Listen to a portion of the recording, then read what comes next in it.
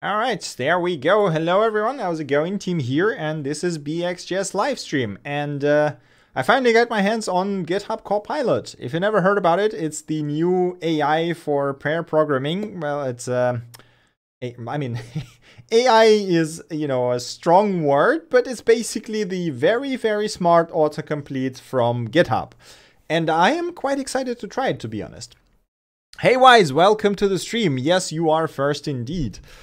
All right, so GitHub Copilot is a technical preview. You can only get there if you sign up for the test and they let you in, basically. As far as I understand, there's like a few thousand people right now who are testing it. And I guess I got lucky enough to get in. I'm honestly not sure about the exact numbers, but I have seen a lot of previews of these things. I have seen a lot of discussions about this thing.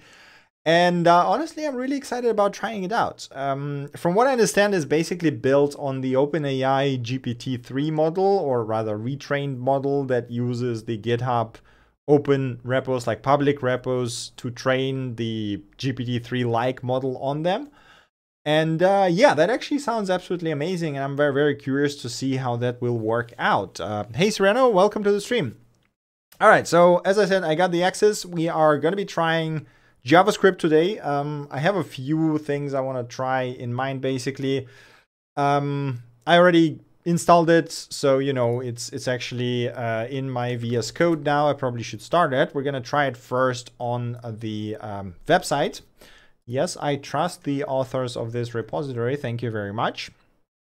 So let me see. So we got activating extensions. We should see the logo of it at some point once it activates somewhere in a bar. Where's my code? Wait a second. Code pilot. Copilot. Ah, there you go. There's the logo. Okay, so it takes quite a few. I don't know if it's my computer or something, but lately VS Code started getting slower and slower for me. Maybe it's because of my VSL installation is growing progressively with the number of projects I'm doing. I probably should upgrade at some point because this machine is like 5 years old or something, so not the latest hardware. Hey Major Malfunction, welcome to the stream. Good to see you as well. Yes, it's been quite a while since I've streamed. I've had some not weird things happening in my life, let's just put it this way. I'm hoping all of that can resolve sooner than later, and I can get back to streaming a bit more consistently. But yeah, let's give it a shot. So yeah, last time we worked on BXJS website and we did this tweets thing, right? That gets the Twitter statuses from the timeline and then sorts them. Right, so we map them into the tweet data and then save them, or we didn't actually save them. So one thing I noticed, one thing I think is going to be relevant to the GitHub Copilot is basically the more popular the library you are using is, the better suggestions you will get, right? Because the public corpus will contain more usages of this specific library. But let's give it a shot, right? So we got our admin client. I believe this is our... I think it was the GraphQL client, so it was the, what do you call it? The URQL, right? The question is, will it actually suggest? So we got our admin clients. I honestly don't remember, so it doesn't understand that this is a URQL thing. So one mutation. Where are my suggestions? Pilot. How do I get them? Globally for JavaScript, disabling. No, I don't want to disable them. What is the, that's a wrong button.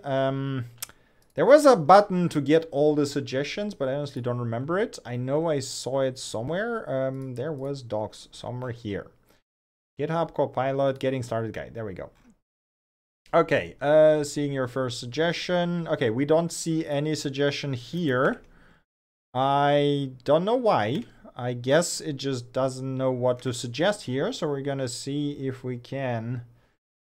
Okay, alt and brackets toggle the suggestions. That's also not what we want. Getting more suggestions. And GitHub Copilot will say Control Enter. Okay, so if I hit Control Enter, there we go, synthesizing. Okay. Okay, so this is what it suggests doing here. And where's the, oh, Holy shit. So, okay, why am I not getting this in line is question number 1, but do you see this? It literally wrote the query for me. Like, wait, what? Are you serious right now? What? Okay, I mean, let's just, you know what, let's accept the first solution. It literally, so we got ID, we got account, we got text, we got date, and we got lang. And yeah. What? Okay, I would use, obviously, the sync instead of promises, but are you for real right now? Okay, so we don't need that. And we don't need that. This is insane. Hey Aaron, welcome to the stream. It literally wrote the query for me with the correct properties. And it even uses the tweet input. I think this is actually wrong because I don't have that type defined in the GraphQL, right? But but what is this magic? Okay, this is, I'm terrified, but also this is very awesome. Hey, just Ron, welcome to the stream. All right, this is kind of mind-blowing. I should really be working, but I have to see this. Well, I mean, you know, I honestly, I'm already blown away by what I've seen. Try that again, but declare it with a wait and see if it shows the solution. Oh, that's actually a good idea. Let me try that. So you are suggesting basically saying result. Oh, wait, so I suggest that, right? And then I say, okay, give me suggestions. And yes, it does. Yes, it actually does. And it actually even suggests adding it to the JSON. So this is this is insane.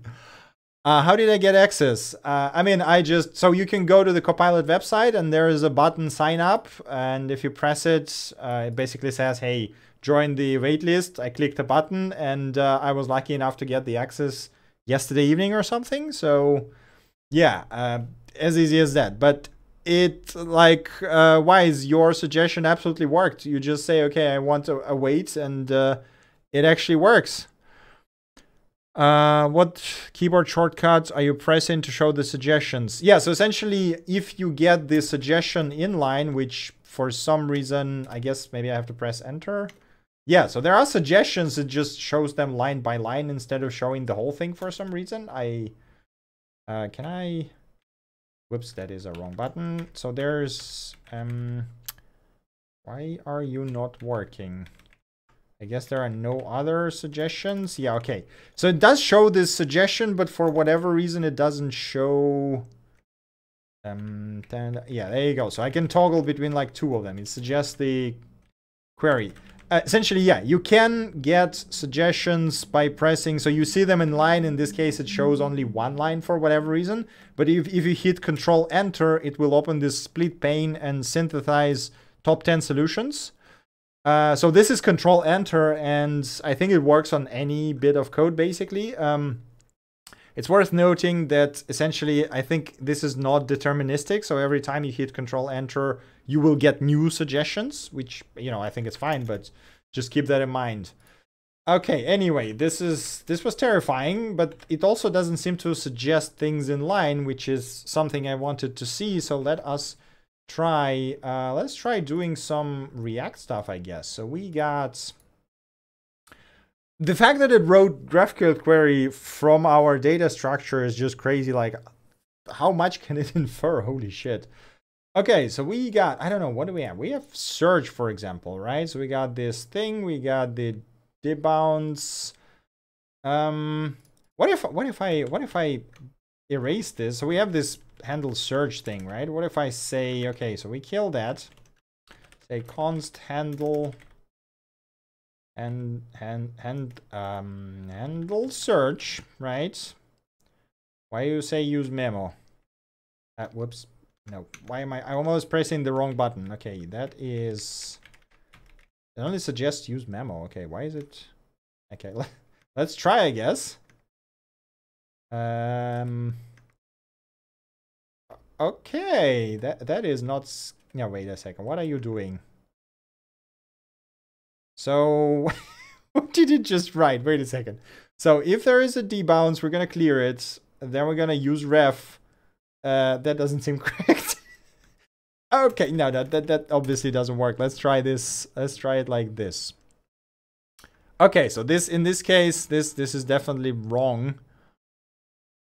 This looks correct, actually. So there's the third... No, wait, that's the first... Okay, so it dropped the first solutions it wrote. So there's our component, and there's our handle search. So if there's a debounce, it will clear timeouts. Then it's going to set timeouts. Yeah, that's actually exactly what we had, right? So if I accept this, it rewrote a bunch, or I guess it reformatted. Oh, it inserted it. Okay. Well, yeah, okay. This needs a bit of work, but it actually did suggest the correct thing, which is I'm thinking maybe I should just create a new repo and play around with like Next.js or something, because it seems like, so basically it seems to not just suggest you things based on the corpus it is trained on, but also infer stuff from your current context, which is kind of awesome. But since the context of BXJS website is messy as hell, it might not be the best thing. Let me think for a second. So we can, what can we do? We can, let's make a new, let's say next test, next Copilot test. I mean, I won't commit that or anything. I think I'll just, Next.js. So essentially I want to see how good is, how good it works essentially with a blank new project, and if it can like suggest doing things for me. Next Copilot. I probably should have done this in the parent directory, but that's fine. Okay, come on. So there's a few things I want to try essentially. Yes, please move that. Next Copilot test. Yes. Yeah, right. Test 1. Let's call it this way. Very, very good project naming. Okay, so this is our new Next.js package. I should probably increase the size. Yes, I trust. Should increase the size of this thing. There we go. Okay, so we got our index page. And I guess let's create, yeah, so we say we want to move the footer, right? Components. I'm gonna say, okay, footer.js. And I'm gonna say export default function footer. And where are my suggestions? So it seems like, again, it might be just my machine lagging. As I said, lately my VSL instance, for whatever reason, is behaving a bit slow-ish.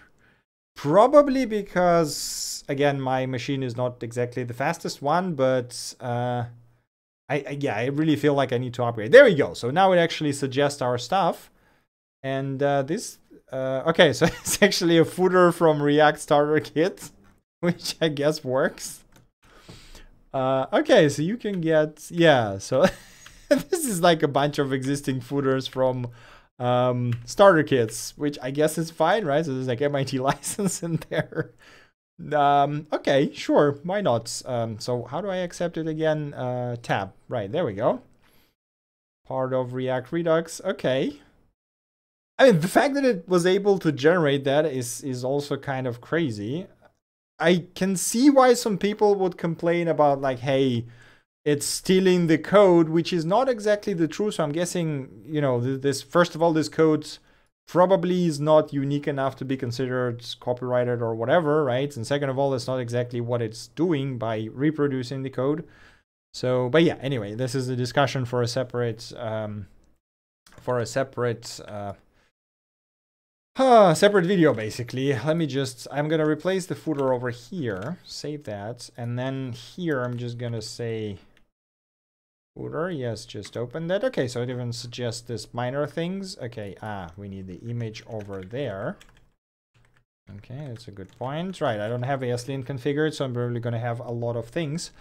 Let me have a look at the chats. And now we need to jump in and test it out properly. Again, wait, writing add functions to test it.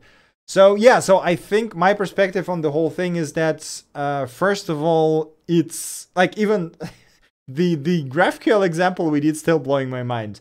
But the thing is that you are not 100% sure the code it generates will work correctly, right? So in this manner, test-driven development, or even just the presence of tests that actually ensure your code works correctly, become increasingly more important, which is kind of interesting. I wonder where this will, like, because as a tool I can see that it's going to be immensely useful, but I wonder where it will take the development as, you know, the sort of the process in general, because even stuff like writing comments is now more important, right? Because it's like, okay, I don't know why it's Chinese, but that's fine.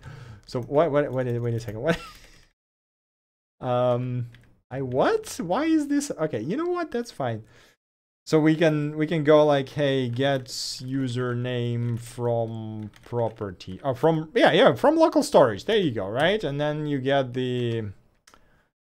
you can basically get an implementation strictly from the comment, which is just insane. And as a person who typically writes comments after I'm done writing my code, as in, because, you know, majority of time where I work with stuff, it's like mostly R&D things where I have to first figure out how to do things and then document them. I feel like this might actually change the way I code. And it's a bit weird to think about all of that. If it's stealing code, then I'm also stealing code every day. This is also what I like, along the lines of what I was thinking. Essentially, the way that the Copilot learned on the public code is very close to how the human would learn, right? So you would like digest a bunch of things and then think, okay, hey, I remember this implementation from whatever time, so I will just write it down the way I remember, right? But people arguing, you know, like, because machine has effectively an ideal memory, is going to reproduce the same code, which I've read some pieces from the lawyers or people who are more versed in, like, basically the law side of things. And it seems like what Copilot produces doesn't actually doesn't count as license violation, essentially, because there is no offender, from what I understood, like one of the points, which is kind of curious. Hey Tolomida, welcome to the stream. It has been a while indeed.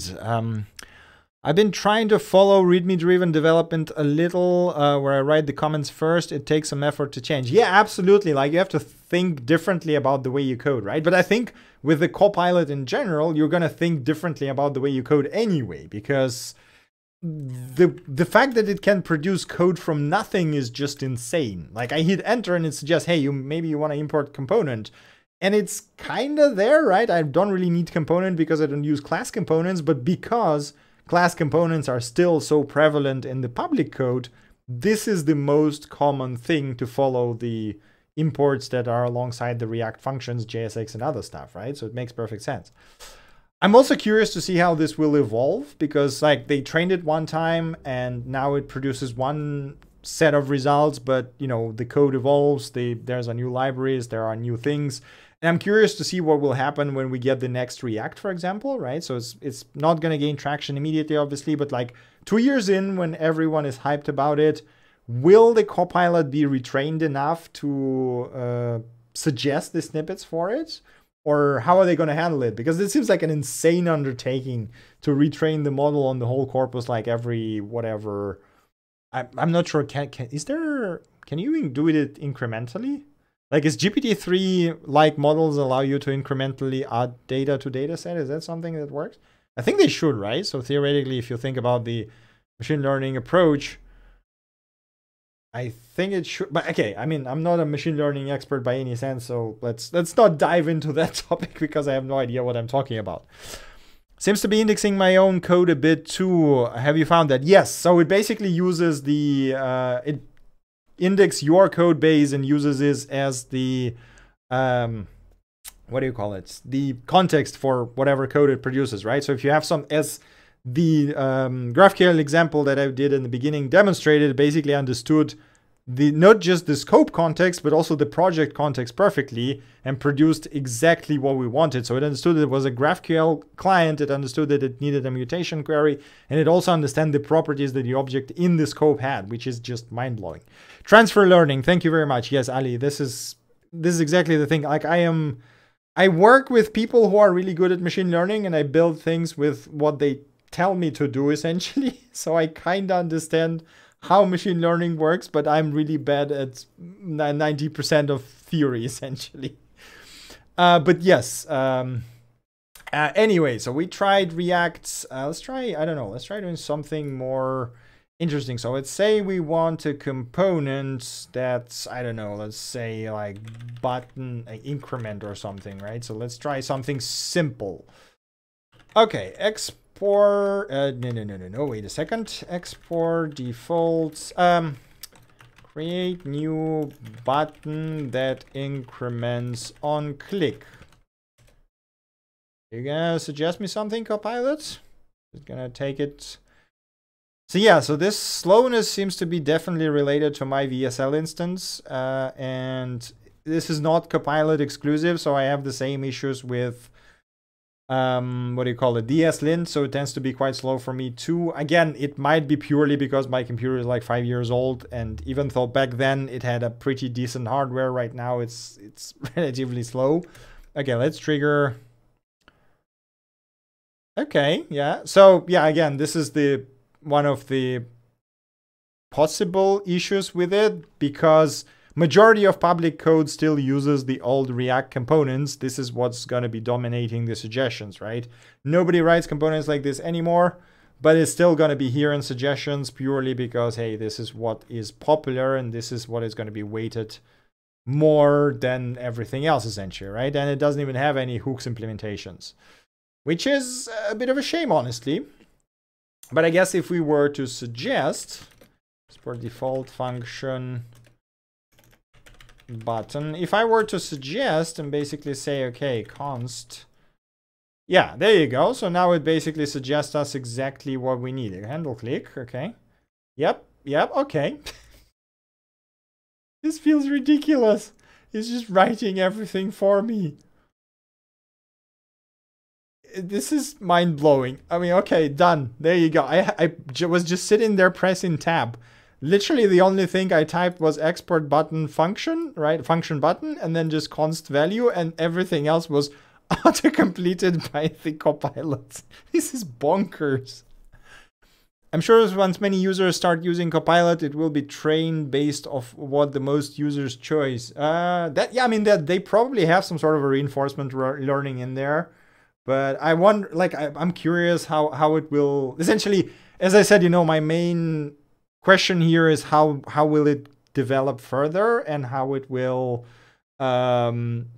evolve, I guess, from here on, because the tech itself is mind-blowingly cool. And, you know, the whole, like, OpenAI GPT-3 dataset and GPT-3-like models that they came up with are very fancy and allow for some very cool stuff. But if you don't expand it and don't evolve it, it will just, you know, produce stale code, essentially, right? Especially in languages as dynamically evolving as JavaScript, for example. Can it reverse a linked list? Yes, sure. I think I was already reverse linked list. I think that was already in the language JavaScript. What? Oh, it actually suggests me a button that reverses a linked list. Okay, I think it's confused by my button there, but if I do that... no, I don't want an author, just give me a thing. Yeah, there you go. So, reverse a linked list in 2 seconds. So there is 3 implementations here, yes? Wait a second, reverse, why is there 3 implementations and why are they called differently? So this one does what? Current head, previous null, while current. Yeah, okay, so this is a reversal. This one is something else. Not even increments. Is the counts values? I'm honestly not sure what those two do. But yes, it can reverse linked list. Do a bogus sort. I mean, I'm guessing yes, because that's also a pretty common task, right?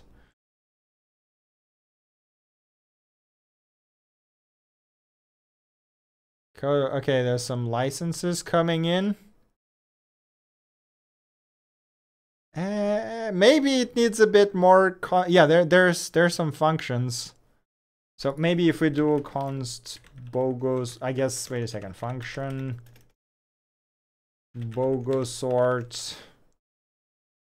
So maybe that, there you go. Okay, I don't even need to type it. There you go. Done. Yeah, so those kind of things are, the only thing is that I'm not sure if it's, you know, for the better or for the worst. While this, of course, works, majority of time, what you want to do for things like reversing a linked list or doing a bogus sort, that's a good question as well. Is it a bogus sort or not? Yeah, that does not look like a bogus sort, actually. So, but my point is that you normally don't want to do this, like as in, you know, hey, I want to do algorithm X, so I'm just going to let Copilot write it. First of all, if you don't know what the algorithm does, that doesn't look like bogus sort, honestly. I think you are absolutely right. It's probably not it. Is there anything else? Yeah, it only has those suggestions, and I don't know that they are correct. But anyway, so what you want to do is rather use existing libraries, right? Because they will have optimizations, they will have tests, they will have all the other things that you typically want to have in your code. And doing, like, using Copilot without tests is pretty risky, I would say. Do you think this opens doors for individuals, companies to eventually create style guides and fit that into Copilot to narrow down results?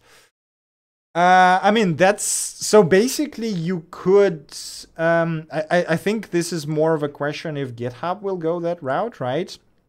So I think they could, so let me just speculate here for a second, right? So GitHub is gonna provide Copilot for free to most of people who will just use it, like, right, you know, me or you or whatever. If you just use it at home, even if you just use it for work, it's probably gonna be free. But I think what you're suggesting is what they're going to try to sell, unless they're just going to basically charge for, you know, the whole Copilot thing, which might also happen, just be like a, you know, pay us or included with GitHub Pro or whatever.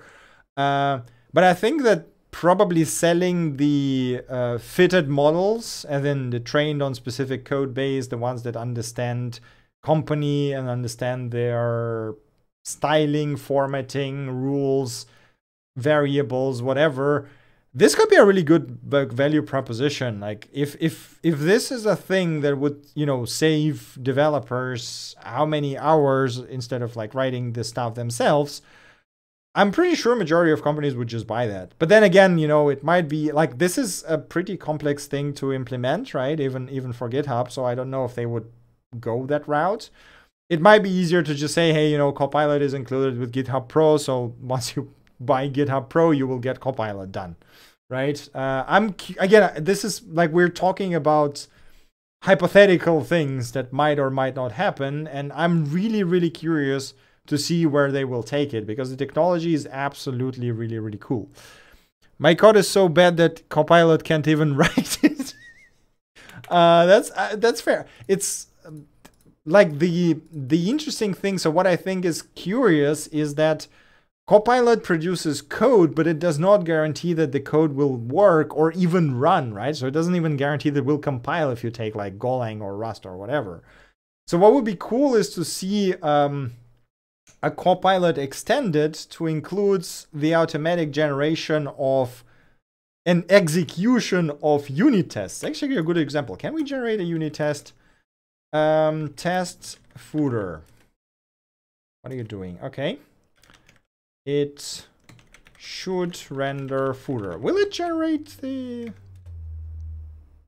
Yes, it will. So you can generate, so it can generate the unit test, right? And this is, okay, very stupid, very simple test. But again, you know, should render footer is a very simple test description. But basically what it could do is not just generate a code, but automatically generate a test for it. Obviously, they would need like extending the model and training it a bit more to generate additional data. And then to run the test to ensure that it actually works, right? But that would require comprehension of your tool set, of what kind of stack you're using, what kind of test setup you have, which is a bit more complex. And again, this is probably something that you can very easily sell to the enterprise customers, because just imagine, you know, if you're working for the company and they say, hey, you don't need to write tests. You just use Copilot model that we have, and it will write tests for you. Like, man, sold. Just wrap it up and pack it for me. Like, man.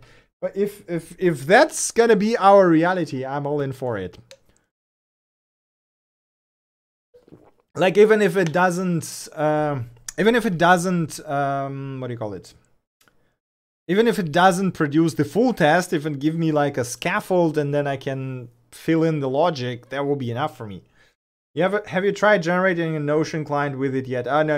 I'm not going that route again. No Notion. Not until they release like a stable API, at least until they claim it's stable.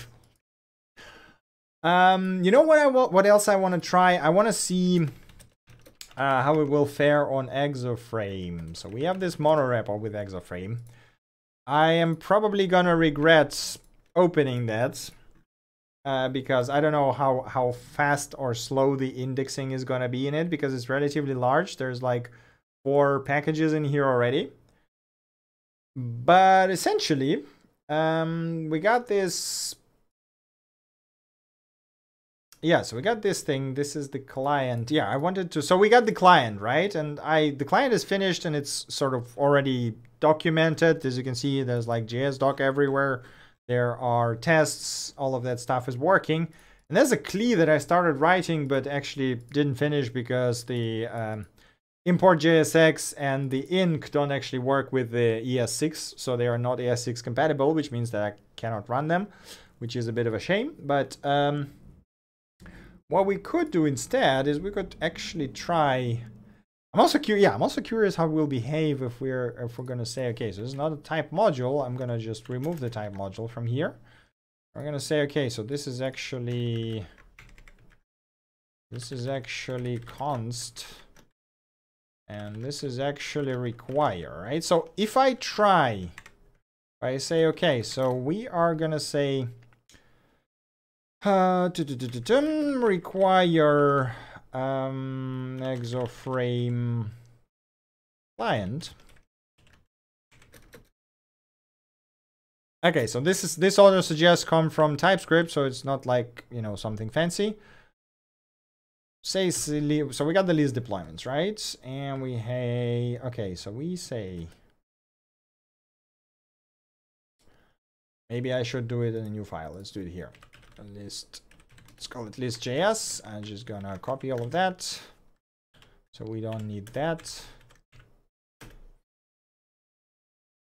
Okay, so say we want to list const render deployments. Okay, no, that's not deployments.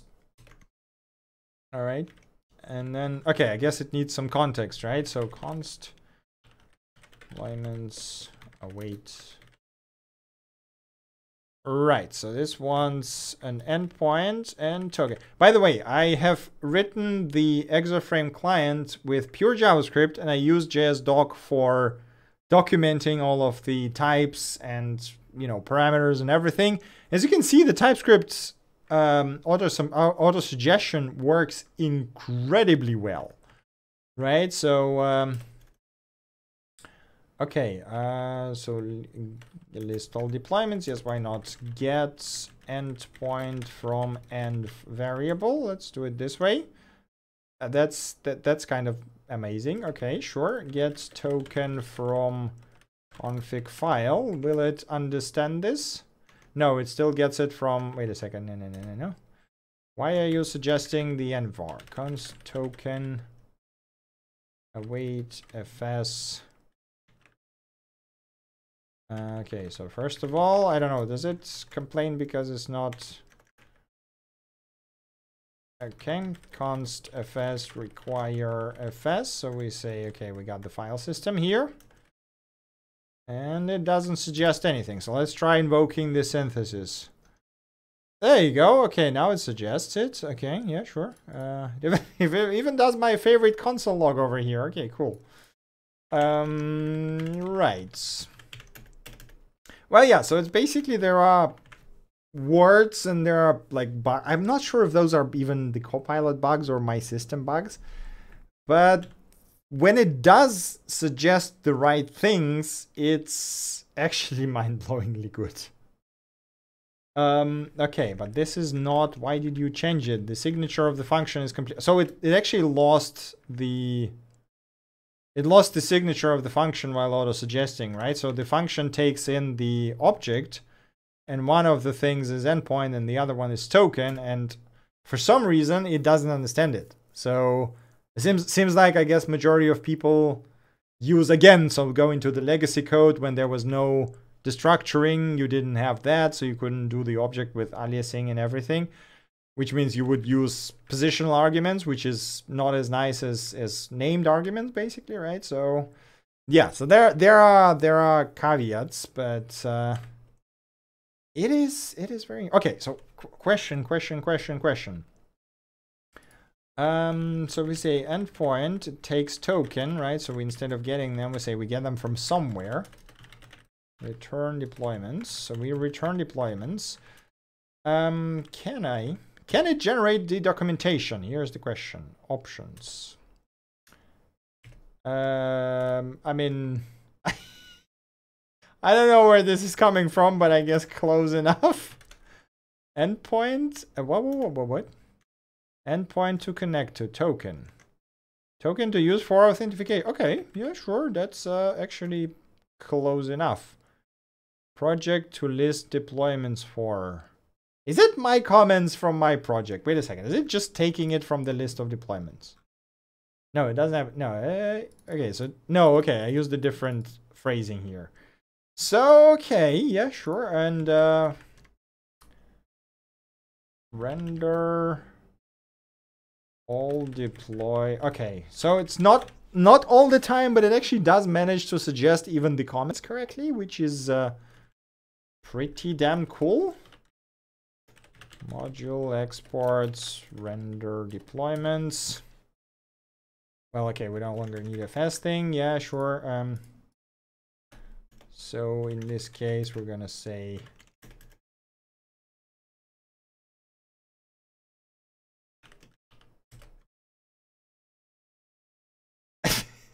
yeah, okay, some of those suggestions don't make my...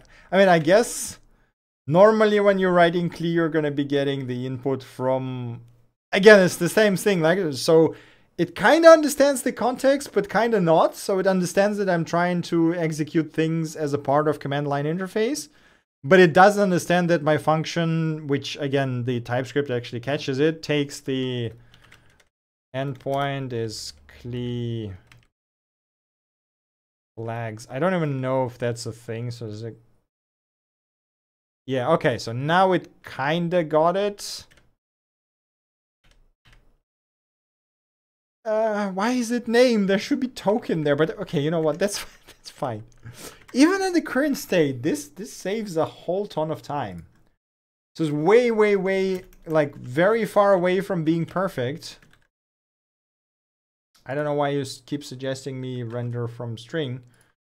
But this is, yeah, this is still far away from being perfect. But man, if it's not impressive, then I don't know. I would say this is really impressive. Let me see. So what else can we try? Notion. You wanted Notion, huh? You wanted me to suffer again, huh? Okay. Let's see.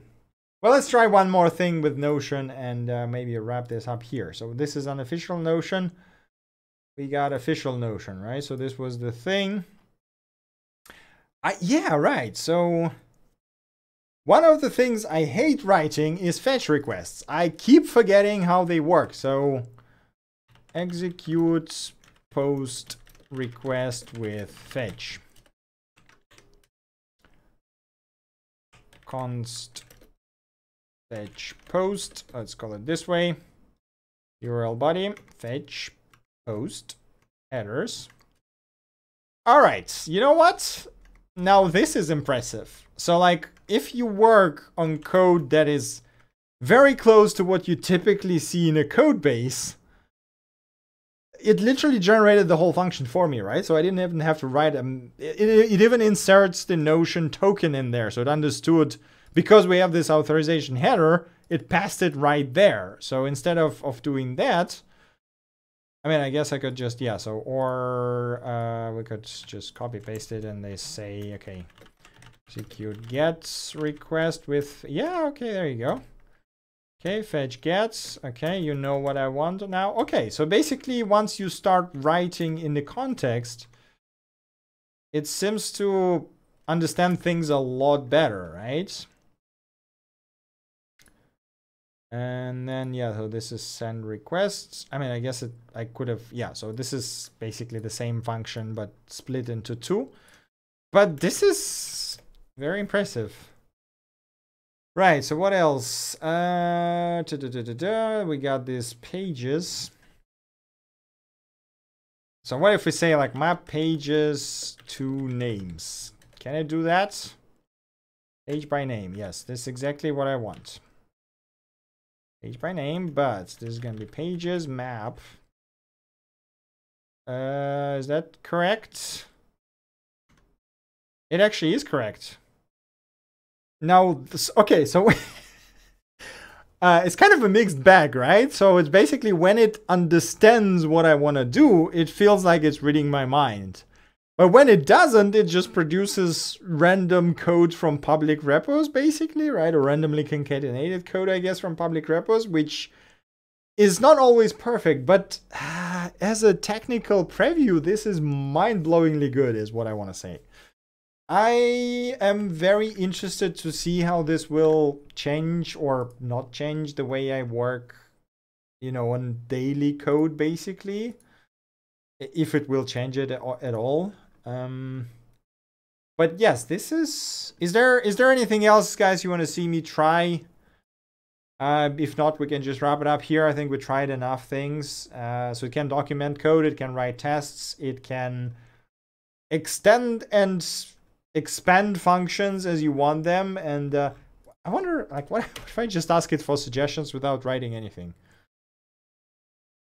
Okay, so this is, well, it does. So we got the get page, get database, get databases. It suggests get page by, oh, it seems like somebody already wrote some Notion stuff. Is it?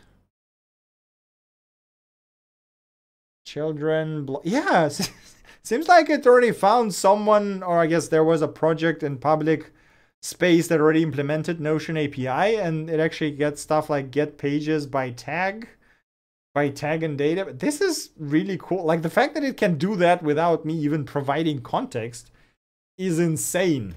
Like, honestly.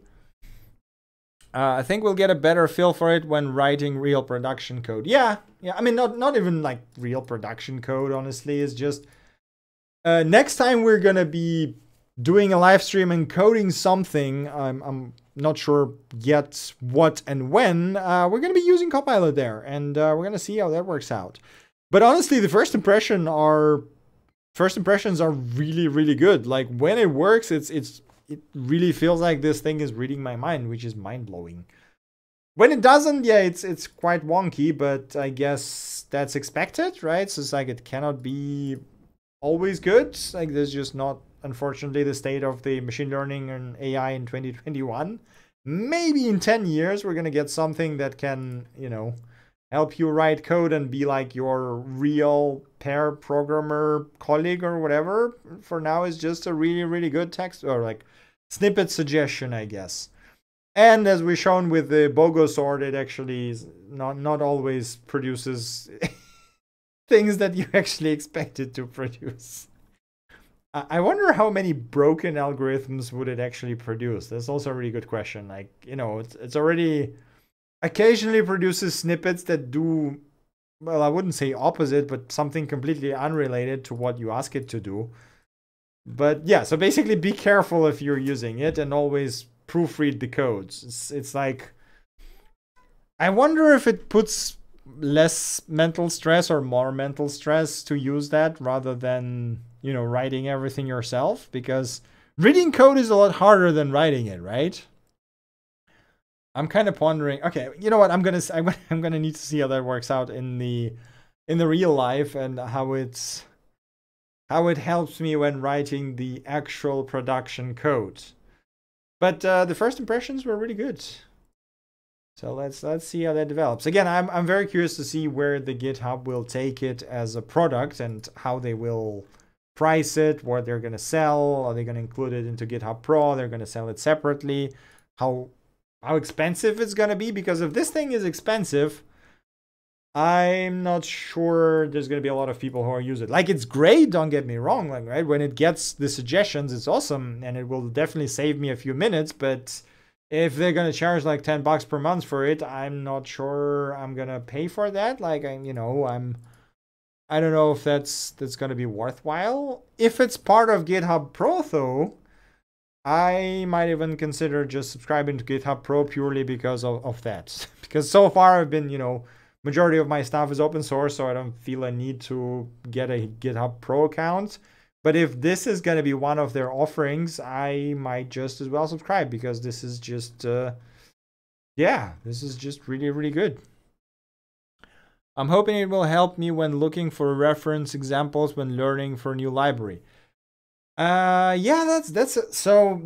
you know what? Let's try one more thing. So what I want to see is, what if you try to use a very niche and a very obscure library that is not very popular, right?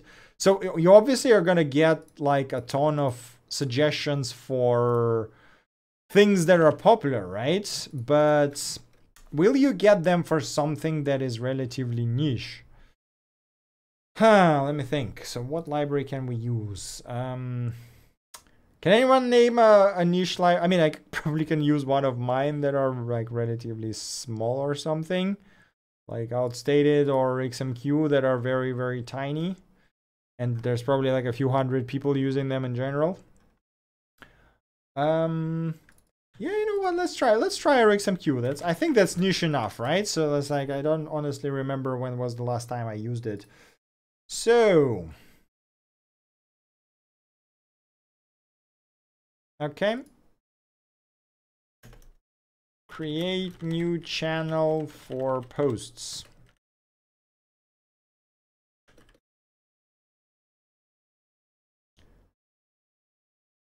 Does it even generate anything? Or will it just be like, hey, I don't know what the hell you're trying to do?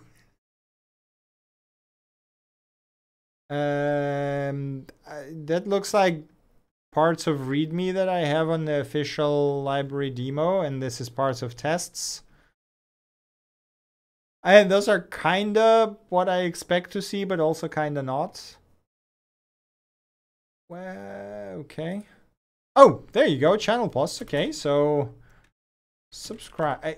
Yeah, so the full pane with suggestions is a bit weird. It seems to produce too much code when you want like a few lines. Subscribe to channel with posts. Okay. Right. I'm not sure why it wants me to unsubscribe immediately, but yeah, that's fine. We can work with that. Is that actually the signature of what you get? I honestly don't remember. Subscribe. Next. So you push it, and what do you get? Data. Okay, so you actually get data as parameter, not destructured. So this is the way. Yeah, so it's kind of, you see, once you pick something more niche than, well, I guess anything relatively popular, the suggestions you get are not as good, basically. Cleanup channel, yes. Set, I don't know why you want a timeout. Well, okay, at least you caught the unsubscribe thing correctly. And it suggests, yeah, this is definitely something from the README or somewhere, because this is not a markdown. Why are you suggesting me the triple brackets? It's a bit wonky. So essentially, if you're using something very niche or very specific that doesn't have a big community and a lot of public code, expect stuff like this that are not exactly reliable, basically. But yeah, even then, that's pretty good. So I'm kind of curious to see where they will take it, where it will go, and how they will develop. The first impressions, at least using it with popular libraries, are pretty damn fantastic, to be honest. Like the first example we did, the GraphQL generation, was the most mind-blowing one. The fact that it managed to write a query correctly and put all the properties in there is just insane to me. But yeah, I guess that's it from my side. So thank you guys very much for watching. That was a nice, almost 1 hour-ish stream. So hope you learned a bit about the GitHub Copilot. Maybe seen something interesting, maybe not. If you want to get it, you can essentially go to copilot.github.com and sign up for the program. I believe they are picking now people who are active-ish on GitHub, basically. So if you have an active profile, you should be able to get in relatively easy. But yeah, there we go. That's it from my side. So thank you guys very much for watching. Hope you enjoyed the show, and I see you next time, whenever that might be. But yeah, we'll see how that goes. So have an awesome rest of the day or rest of the week, and I see you next time.